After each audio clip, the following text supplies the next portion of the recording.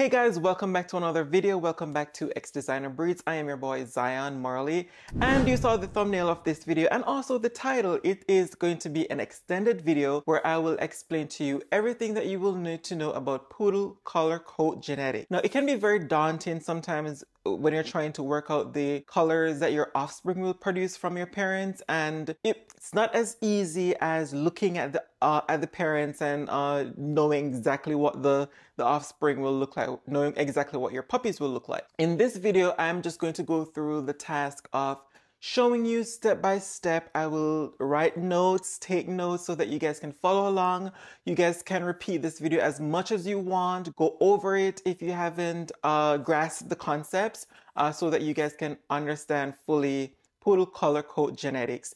I have a surprise for you at the end of this video, so watch it till the end and I will give you the surprise there and then. If you are a returning member of the channel and you haven't yet subscribed, what are you waiting for? Go ahead and hit the subscribe button. Also, like this video, share this video to your friends if you have poodle breeders that, you know, they're wanting to understand poodle color code genetics. Especially, this is for breeders who are producing dogs based on color. You know, they are introducing different colors in their program, so on and so forth. So if you've tested your dog, or if you have done some genetic testing on your dog and you have those results back, this is going to be helpful to understand those results. So stay tuned and get into the video. I will be using my book here, and I'm hoping that I don't shift my book because as I have it right now, it is set in the frame of the camera. So if I happen to shift this, I'm gonna have to re-record this all, and I don't want that. Okay, so please pray for me that I'm able to focus, because I can get a little nerdy and sciencey, and I don't want you guys to miss the information that I'll be presenting here, right? So we will start from the very beginning. So we are going to talk about some of the terminologies. I did write down exactly what we'll be covering in this video here. So we'll be going through the terminologies. We're going to be looking at what a Punnett Square is and how to use them. We're going to be looking at Eumelanin and Pheomelanin. We're also going to be looking at the Testable Loci overview for toy poodles. They are E, B, K, A, S, and M locus, or loci, and there are others, but these are the main ones that we're going to be covering in today's video. Let us talk about some genetic terminologies here. Genetic terms. So the first thing that we're going to define is what's a gene, because you're going to need to know what that is to understand the basics of what we're going to be discussing here. A gene is the basic unit of heredity that is passed from parent to offspring. Genes are made up of DNA, which are found in the chromosomes located in the nucleus of each cell. So consider this as a cell, right? This is how I drew them back in college. And this is going to be the nucleus of the cell. Let's just cover that. And within the nucleus, you're going to find chromosomes, which basically looks like an X, right? And these chromosomes are actually made up of genes, which consist of, let's just put these in arrow forms, genes which actually basically looks like a double helix. So they are like a double helix going down, and between the helix, you will find that they have nucleotides, which there are 4 of them, and they connect with each other just like so. And there are basically protein peptides that connect the DNA molecule together like that. One copy from each chromosome is passed on to the offspring from each parent. So say for instance, that is the DNA double helix. You will find one here from one parent number 1, we'll call that P1, and then the other to complete the helix for parent number 2. So that is what makes up these double helix right here. And this is why each and every individual is an individual, right? This is what defines each and every individual. Within this DNA molecule consists of genetic profiles that is unique for each and every individual, right? So let us move on. All right, so what is an allele? So we did genes, so what is an allele? one of two versions of a gene. That is what is called an allele. A dog inherits two alleles from each gene, one from each parent. Say, for instance, let us use an example. We're going to go as an example to use the brown gene, which is represented by big B, little b. Each of these will be known as an allele, and the unit together is known as the gene, right? So this is just an example. We're just using this this brown pigment as an example right now because we're just getting started. And we're going to represent this on a Punnett square as well so that you guys can understand what that is.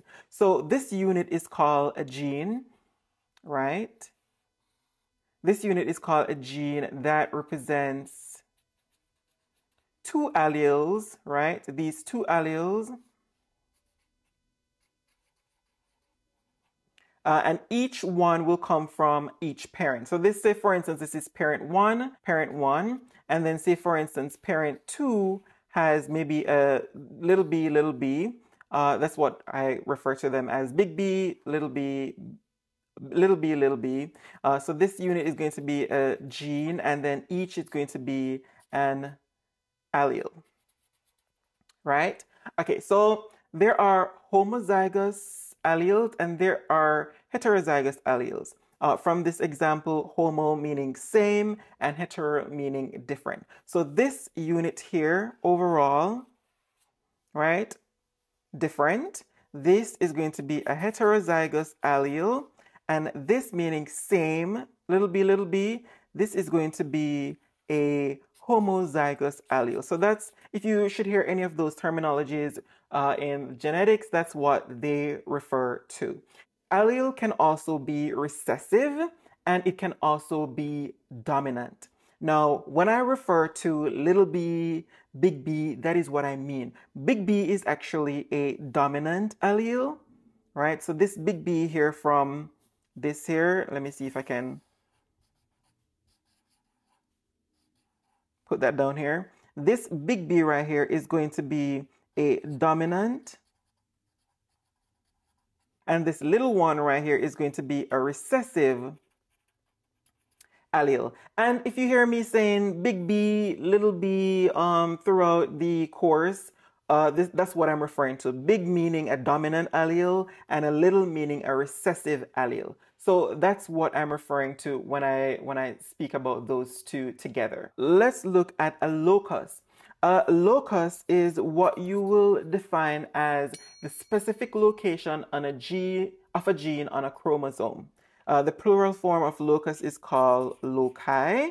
So if you hear me saying loci throughout this course, that is what I'm referring to. It's not called locuses. So when we refer to, let me just skip back here, to E locus, B locus, K locus, and so forth, that's just the location of that gene on the chromosome. So it's not a big deal. It's just, just for definition purposes as to what, if you hear me talking about a locus here in this class. So we covered allele, what's a locus. Now let us go to a genotype and what is a phenotype. Genotype versus phenotype. A genotype is what you will call the combination of alleles or gene that a dog has at a particular locus. So say for instance, using the same example that we had, a big B, little b, or a dominant B, recessive B, this would be a black pointed dog. So dogs that have, referring to poodles that have black points, right? So this genotype carries the phenotype for black points, right? And then you may have little b, which is the recessive allele or recessive gene at this point, carries the phenotype for liver points. And throughout the course, when we reach the B locus, the B locus is also referred to as the liver locus, and we will discuss that further on in this course, right? So just to give you an example, what the genotype is. Genotype is what you will be hearing me talking about, the specific gene at a particular locus, and the phenotype is the physical appearance affected by the genotype, and or it could be affected by the environment as well. So when I say black points or liver points or a red dog, or it's the physical appearance of what the dog actually looks like. If you were able to fully tell the offspring that you will be able to create from looking at the dog, then you wouldn't be here, right? Which of course you can definitely tell with a given probability of what the offspring will look like in terms of puppies that you'd produce by just looking at the phenotype, which is just the appearance of the dog. But you will need to know the genetic traits itself to actually tell what you will produce in your offsprings, right? So that's what the genotype versus what the phenotype is. Now, let's get into the nitty-gritty. I'm seeing some notes here. Let's just skip over these notes. I don't know what they are, but all right. So let's get into the nitty-gritty now. Colors in dogs are produced by what you call melanocytes. These are cells that actually produce the pigment in dogs. And all dog pigments, not only poodles, but all dog pigments actually are formed from two pigments. And these two pigments, which are created by these melanocytes, are eumelanin, right? And then you also have pheomelanin. These are the only two pigments that are responsible for coat colors in dogs. The absence of pigment is also included, which it's just referred to as white. And say, for instance, you may have some dogs with absence of pigment in the points, meaning that the nose, the paw pads and stuff like that, they don't have any pigments, and they may have a color like a pink color. What is that? A pink color, and these dogs are referred to as albino dogs, right? They lack pigment. They don't have any pigment in the nose, the paw pads, the lips, or the eyes. And if a dog lacks pigment, it's a genetic deformity called albinism, and they're referred to as albinos. We as poodle breeders, we know not to breed albinos, right? Because it's a genetic fault within the breed, and so we're not going to be breeding them, right? Because albinos, they not only have faults in their DNA, faults in their genetic in terms of their coat and pigment, but they also may carry faults in their genetic makeup as well. So that's the reason why we tend not to breed albinos. Two main types of pigments, let me just get back on track here, eumelanin and pheomelanin. Now, what are these, you may ask? Eumelanin is actually responsible for brown and black pigment in dogs, and also the coats as well. So when I say pigment, I mean the point. As you guys know, if you guys haven't seen my video on poodle colors explained, I have a video explaining the whole poodle colors in terms of solid colors and also those markings as well. If you guys haven't seen that, go ahead and check that out, because I explain what the pigments are, the two main types of pigments. You have brown or liver pigments, and then you also have black pigments. And these are responsible for the points in our poodles. You also have pheomelanin, and pheomelanin also, and this is pigments on the red spectrum. Okay, I hope you guys are taking notes as I do this as well. This is the third one, which we're not going to really be talking about today. In this course, we're going to be talking about eumelanin and pheomelanin. So let's just recap. Eumelanin, it refers to the black and brown pigments and also the coat color in our poodles or dogs. And also pheomelanin, which is the red spectrum pigment in our poodles. And what do I mean by red spectrum? Red spectrum is what we refer to as all the reds, the apricots, the creams, and also whites. Right? So that's what we refer to as the red spectrum. Let us go into Punnett squares and what these are. Okay, so what are Punnett squares? Okay, so Punnett squares can be used to assist in predicting the genotypes of puppies, given that the genotype of the parents are known through genetic testing. If you guys don't know, I test all of my dogs through Embark, and that gives me a full breakdown of the traits that I will be going over in this video. And you can look at these traits and predict the offspring of your puppies based on what the parents are. So we are going to be using B, the B locus again as an example here for this Punnett square example. And say for instance we had B, big B, little b as parent 1. Okay, let's draw the Punnett square so that you guys get an example as to what that is. We're going to be using these two variables here. So this is parent 1. Let's just represent parent 1 up top here, right? Okay, I don't like how that looks, but anyways, this is we're just going through. Parent 1 is big B, little b, and parent 2 is little b, little b. And we're going to cross these now to see what the offspring we're going to be producing from these two parents, right? So crossing these, you'll get big B, little b, and you always want to put the dominant allele first. That's how it usually is represented. Crossing these, you will get big B, little b. Crossing these two, you will get little b, and crossing these two, you'll get little b, little b. And as you can see, from the parents here, we will produce, this is 50%,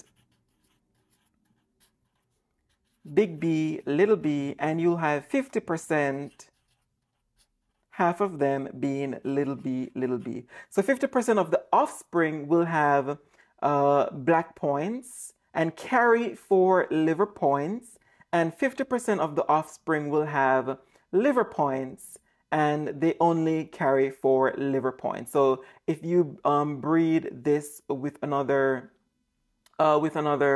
parent or with another spouse, we should call it, they'll all carry liver points, because B here is more dominant in this case because it has 2 of them, which is shows up in your litter.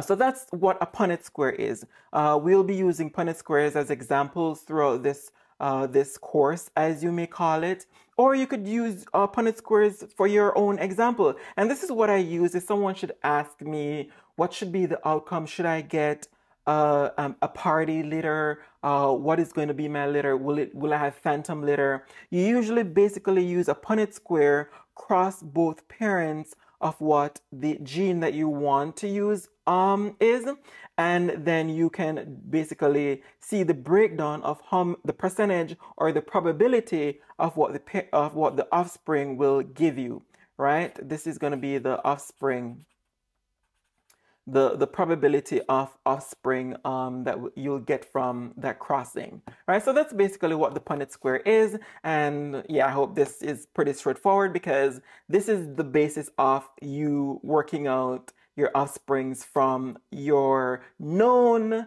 genetic information from the parent. Okay, so we did terminologies, we did Punnett square, we did Eumelanin versus Pheomelanin, and now we are going to be going through an overview as to the main locus and what they represent. So we are just going to write these out here: E, B, K, A, S, and M. We're just going to be going through the main locus and what they represent. Obviously, there are other locus that are not testable, meaning that science has yet far way to go to test for these traits. The first one that I want to talk about is the E locus. The E locus, or extension locus, is also known as the Melanocortin 1 receptor, or MC1R gene.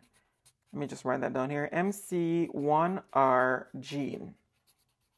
And like I said, we're not going to get too technical as to what these genes are, but this is what they are testing for. Now, let's get into the E locus, right? E locus in terms of dominance, we will have E, right? Well, we have EM, but I'm not going to really be talking about EM. It's called the mask, and it actually presents itself if the A locus is allowed to show. Now, what I mean by that is some of these loci here, they're conditional based on the showing of another locus. So say for instance, A locus is allowed to express itself if the K locus actually shows, and we'll explain that in detail more. And K locus is able to express itself if the E locus shows. And I will show a little diagram here in this video so that you guys can understand the breakdown or the hierarchy of the dominance in some of these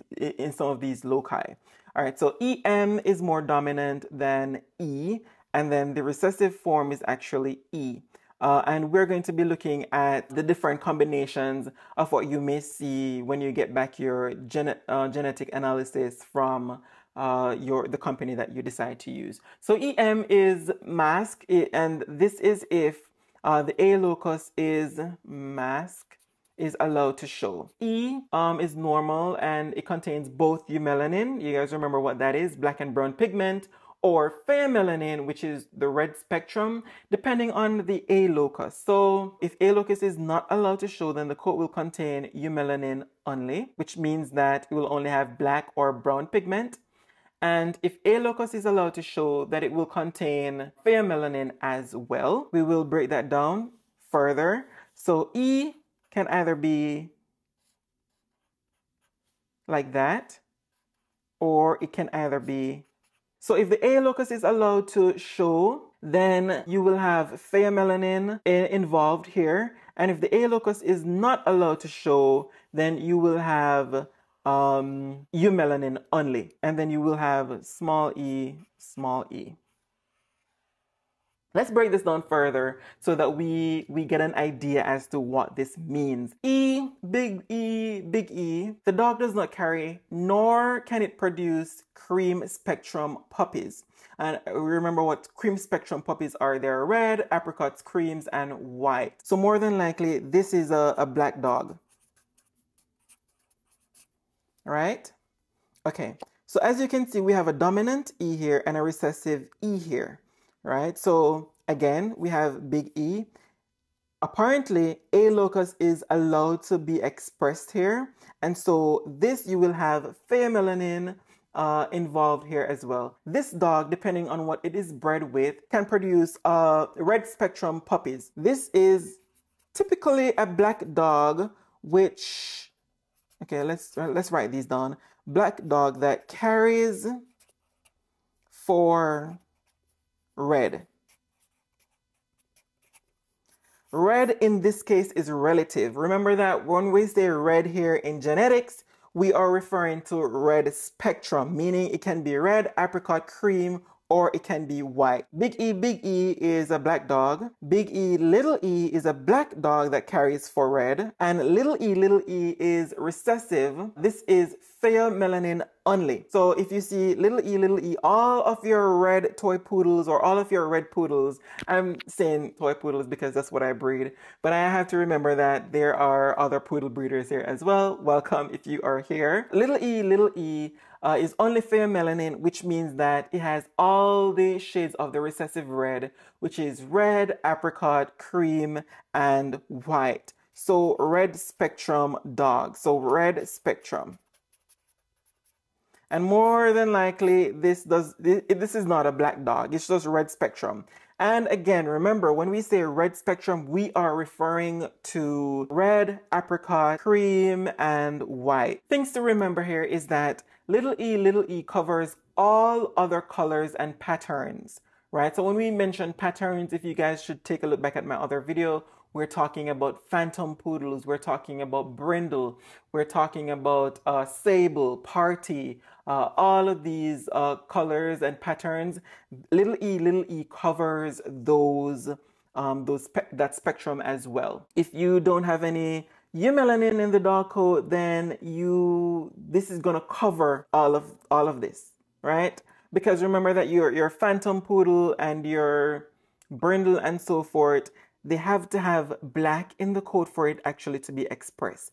This little e will cover everything here. It will cover everything. Even though this is more dominant, this together combined will cover up everything. Also remember that the little e is determined by the intensity gene as well. The intensity gene is referred to as I, and depending on the intensity of the gene, then you will have, it could go from a mahogany type of red to all the way to icy white. Okay guys, just a small intermission here. Just to remind you guys to subscribe if you're liking this content so far. Just go ahead and hit the subscribe button. It won't hurt. It's completely free. Smash that thumbs up button as well. Also, I want to let you guys know that I am always free to assist you in predicting your offsprings, the genetic makeup of what your offsprings will look like. So you can comment down below and let me know the genetic profile of the parents that you're planning on breeding so that I can assist you in letting you know what the percentage of the offspring, you know, that they will produce. Since you guys are still here at the middle of the video, let me just go ahead and give you guys the surprise that I was teasing you guys about at the beginning of the video. I made an ebook explaining everything in this video, guys. Every single thing in this video is explained in an ebook, which is free. It's free. I will leave the link in the description down below where you can download this ebook. That's basically for you guys for supporting my channel and just for sticking with me. And if you haven't yet subscribed, again, I'm reminding you, subscribe, because we do stuff like this. We give away free ebooks. But anyways, this is for my poodle breeders. If you guys are interested in reading that book, I explain everything from poodle colors, all the solid colors, all the patterns and markings that poodles have, and even further into explaining poodle color code genetics as well. So everything in this video is explained in that book, and I will link that in the description down below. Let's continue with the video, guys. Let's move on to the B locus that we've been using all throughout so far as an example. B locus is also known as the brown locus or the liver locus. Okay, so the gene responsible for the B locus is tyrosine related protein or TYR1 gene. And this involves the production of only black or brown eumelanin. At the B locus, you may have big B, which is referred to as black, or you may have little b, which is referred to as brown. All right, now let's look at how these two combinations together, big B is dominant over little b. Let's look at the genotype combinations from the B locus. You may have big B, which means that the dog is black base with black pigment, and the dog can only produce black base puppies. You may have big B, little b, which means that the dog is black base with black pigment, but carries for liver or the brown pigment. And they can produce, depending on what they are bred with, they can produce liver pigmented puppies or offsprings. And then you may have little b, which means that the dog is brown base or liver base and has liver pigment. So remember that when we're talking about points, we have black points and liver points. So this is what you want to see in your dogs with black points, and this is the dogs that have for brown or liver pigments or liver points. And remember that all the dogs that should have liver points are they're brown, not chocolate, right? Brown, there is cafe,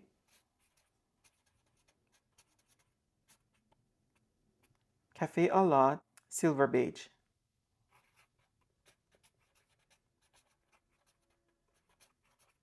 And all the other colors that are not here should have black points, which should be your reds, blacks, whites, silver, all the ones on the red spectrum, apricot, cream, blue.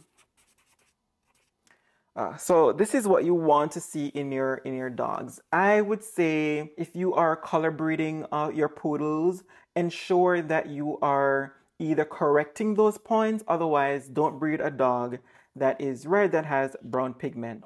You'll just make it worse, right? Unless you're trying to correct the pigment, try not to breed the dog that has a red dog or any of these dogs that have brown pigments and vice versa. Okay, let's look at the K locus, which is, ooh. Okay, so the gene responsible for the expression of the K locus is known as beta defensin CBD103 gene, beta defensin gene.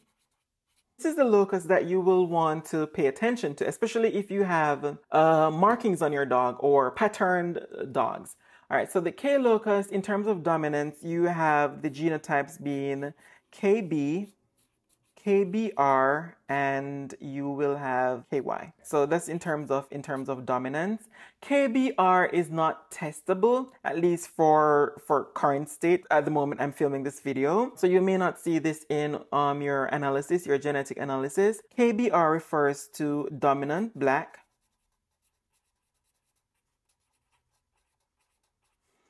KBR is brindle.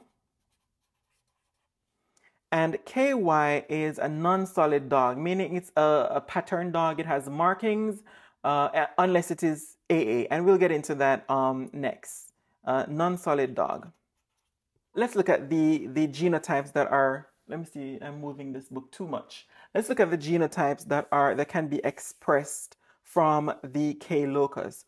You may have KB. This is a dominant black dog. It has a solid coat, unless it's Merle, because Merle covers everything. And we'll get into Merle a little later on. I know that some of you guys may be asking me or criticizing me, what are you talking about Merle? Merle in poodles. Guys, this is just an educational form of video. I'm not dictating your program or your beliefs. So, just get with it. Just pay attention for a little bit. I'm just including everything here so that you guys can make an informed decision whenever you guys are taking into consideration genetics in terms of your color breeding program. So this is more than likely a dominant black dog. It has a solid coat and the dog cannot produce patterned puppies. You may have KBR. This is also a dominant black dog that carries for the brindle gene. So the brindle may not be expressed, but it's capable of producing brindle puppies. Let's look at KY. Again, this is a dominant black dog. It has a solid coat. Depending on what the dog is bred with, it is capable of producing solid and patterned puppies. All right, so this is a dominant black dog as well. However, you may find some, because of this allele right here, you may find some dogs where this is kind of seeping through. You may find some lightly colored or lightly patterns on your dogs because of this. So even though it's a dominant black dog, you may find some of these patterns seeping through, and we'll talk about why that is as we go on. So we also may have KBR. Obviously, this is a brindled dog, right? You may have KBR, KY. This is also a brindled dog. And then finally, you have, let me see if you guys are seeing me. Okay, you guys are seeing me. You may have KY. And this dog is a patterned dog. This is a pattern dog. And pattern is what we call markings on the body. How you'll know what pattern the dog has or marking the dog has is dependent on the A locus. So remember at the beginning, we were saying that some loci, they reflect themselves based on the expression of the gene on another loci. This particular one is expressed based on what is at the A locus. And that is what we will be discussing next. So whatever is at the A locus is what pattern you're going to be seeing in this dog. And we are moving on to the famous agouti or A locus. Okay, so the agouti or A locus, the gene responsible for this is the agouti signaling protein gene, agouti signaling protein or ASIP gene. And in terms of dominance, you are going to have AY, which is greater than AW, which is greater than AT, which is greater than A. And we'll explain what these are in just a moment. A, in terms of the poodle world, now these may mean different things in terms of different breeds of dogs. I know for sure they mean different things in terms of bully breeding. In terms of poodle breeding, AY is known as a sable dog. And a sable, again, if you guys haven't seen that video, just go ahead and watch it where I explain poodle colors.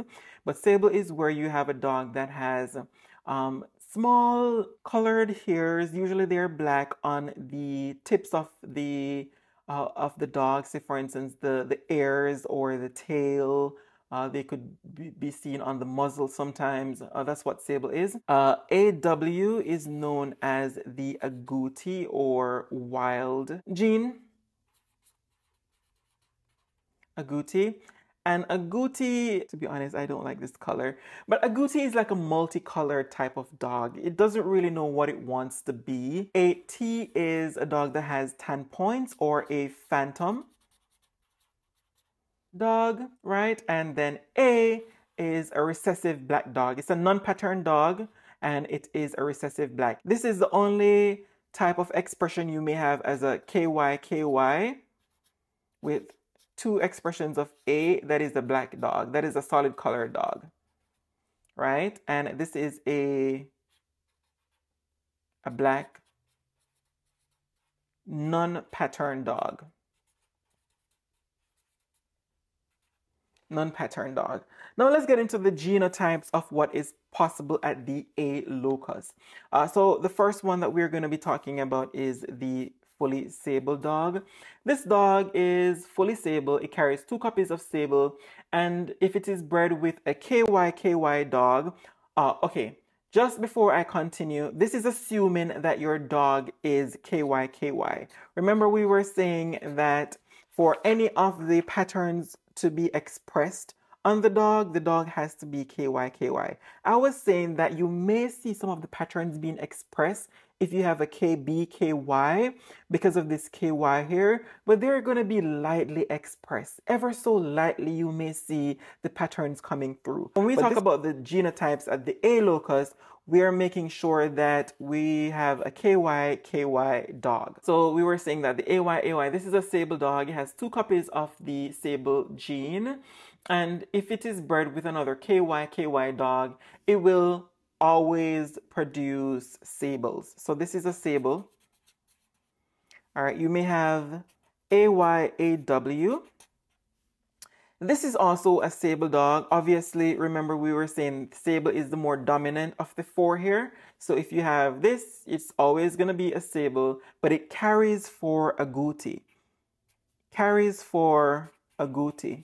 It carries it, right? You may also have AYAT, also sable, but it carries for phantom. Remember what these mean up here?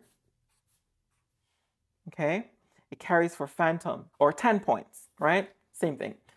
You may have an AYA, also a sable dog, and it carries for a recessive black. So that's all the genotypes that could be available for or expressed with an AY dog. Now let's move on to the second one, which is AW. AW is an agouti dog. Like I was saying, agouti is like a multicolored dog. It doesn't really know what it wants to be. And it has 2 copies of agouti. This is always going to be an agouti dog. You have AWAT, which is agouti, and it carries for phantom. Carries for phantom. You have AWA, which is an agouti dog, and it carries for recessive black.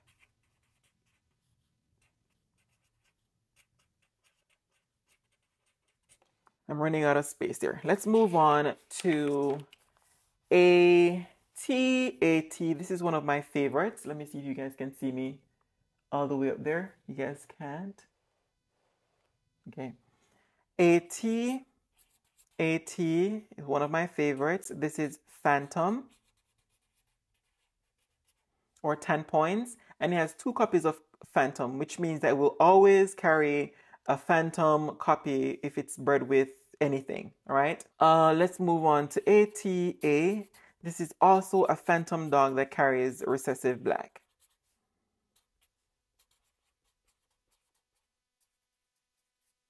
You also have AA, which is the final one. This is a recessive black dog. Okay, so let's move on to things to know when we are considering these genotypes at the A locus. Remember what we said. For the ability of the A locus to show on the coat, it is determined by the K locus. So you have to look at the K locus first to see if any of these patterns are going to be showing on your dog. And the K locus has to be KY for any of those for the A locus to be expressed. So we have 2 more left, and then we will conclude this video. I know that it is long, but we have the S locus, or the white spotting locus. The gene that is responsible for the S locus is called Microphthalmia associated transcription factor, or Microphthalmia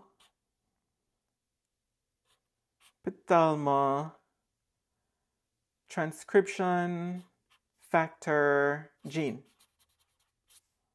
That is the gene responsible at the S locus. Now let's look at the different alleles that are possible at the S locus. You have a dominant S, which is a solid dog, no white. You have SI, which is Irish spotting, and this you will not find in any poodles, but I will just notate it here just so that you guys can see it.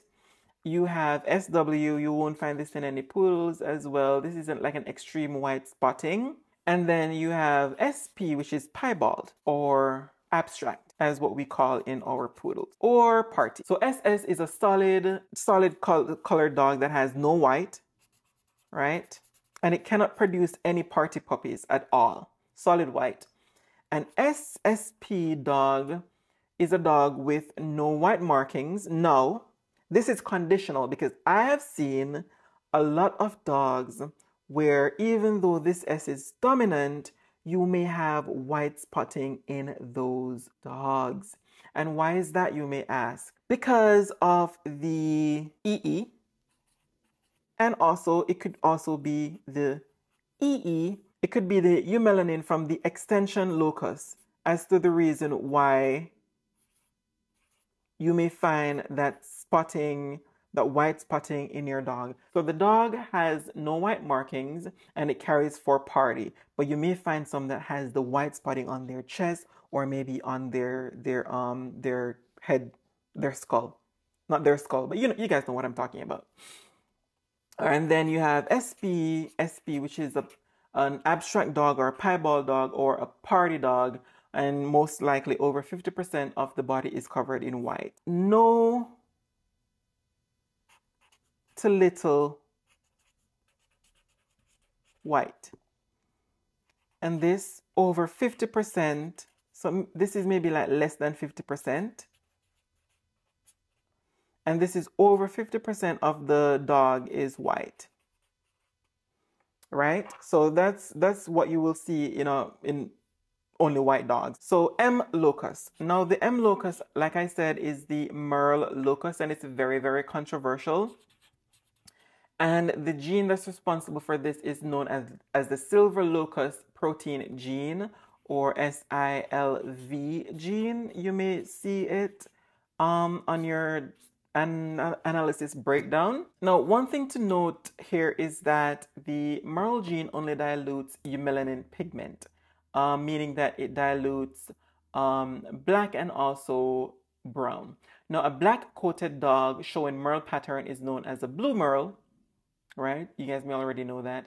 And a brown dog having a merle pattern is known as a red merle, or it can also be known as a brown merle. So like I said, the merle gene only affects the eumelanin, it dilutes the eumelanin pigment. Now, as it concerns the poodles, you may have 4 or 3 different combinations. You may have big M. Now, there are different types of alleles that are located at the M locus. We're not going to dive into, there's several, so we're not going to dive into any of them. We're just going to be talking about the genotypes here in this breakdown. And the MM genotype, which is more dominant over any of them, is a dog that has 2 copies of merle, which is known as the double merle.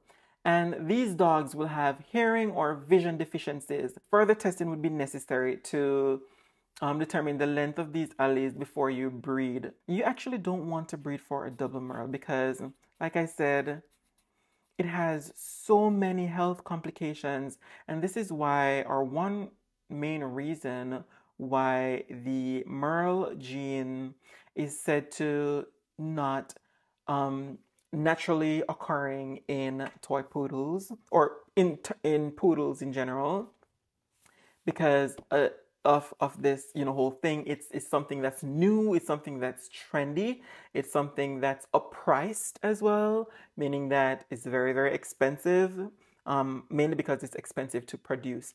And if you are a toy poodle breeder that breeds from merles, ensure that you are doing it in the correct way. Ensure that you are genetically testing your dogs and you are using your Punnet Squares and you are putting those together, and you need to even further test to see what type of alleles on the M locus they are carrying, because you don't want to produce a double merle dog which has all the genetic issues that you can think of: hearing issues, vision issues, all of these issues. You have a double M, small m, which is basically most of the merles that you will see. This is a dog that has a copy of merle, and the merle gene is always dominant. Once you have a big M, it's always dominant. So it will show phenotypically in your dogs. Further testing is also needed to produce these types of merles. Like I said, if you are in the market looking for a merle dog, ensure that you are asking for the genetic analysis for the parent dogs, so that you're not buying a puppy that is compromised or that is not bred well. And look at this, you don't want to see a double merle puppy, or you don't want to purchase a double merle puppy at all. And so this is what you want to purchase whenever time you are purchasing a merle dog.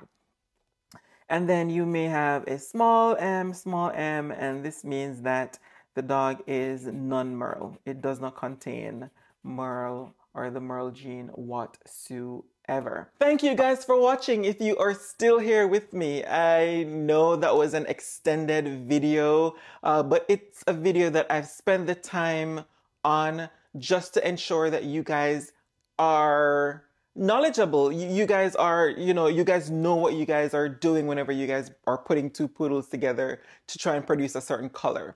So thank you guys if you're still here with me, to sticking at the end of the video. And like I said, I have linked in the description below the PDF version for the ebook that I spent my time writing, so you guys can just go ahead and download that. It's completely free. There's no commitment. The only thing that I want from you guys is to just subscribe to this video, to the channel, like this video, and also share it to your poodle breeder friends as well. So thank you guys for sticking here with me. I will see you guys in the next video.